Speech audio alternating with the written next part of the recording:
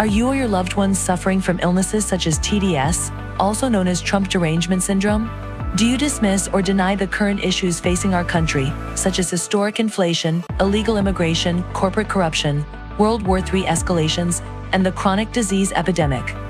Are you willing to elect someone who was the least popular vice president in modern history, and who offers no policy or vision for America simply because your brain keeps telling you anyone but Trump? If so, you might be struggling from TDS. Introducing Independence. Independence allows you the freedom to finally think independently once again. Instead of believing everything you hear from the mainstream media, independence allows for constructive critical thinking. I used to hear people on the news say things like, Donald Trump and the movement he has encouraged are a threat to democracy. and I instantly believed it. With independence, I now realize the media is run by the Democrat elite, who are a corrupt oligarchy that censors free speech, silences political opponents, supports forever wars, and abandons democracy by anointing its candidates. Independence may not be for everyone.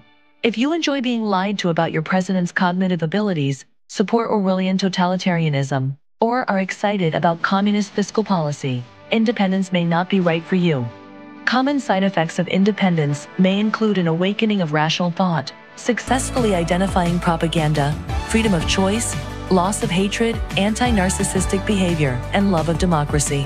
I used to blindly hate whoever my party was running against. I didn't care about facts or policy because I was hopelessly indoctrinated. With independence, I'm much more interested in policies that uphold democracy, and I truly care about the health of our country and its citizens. Ask your doctor if independence is right for you, and enjoy your freedoms once again.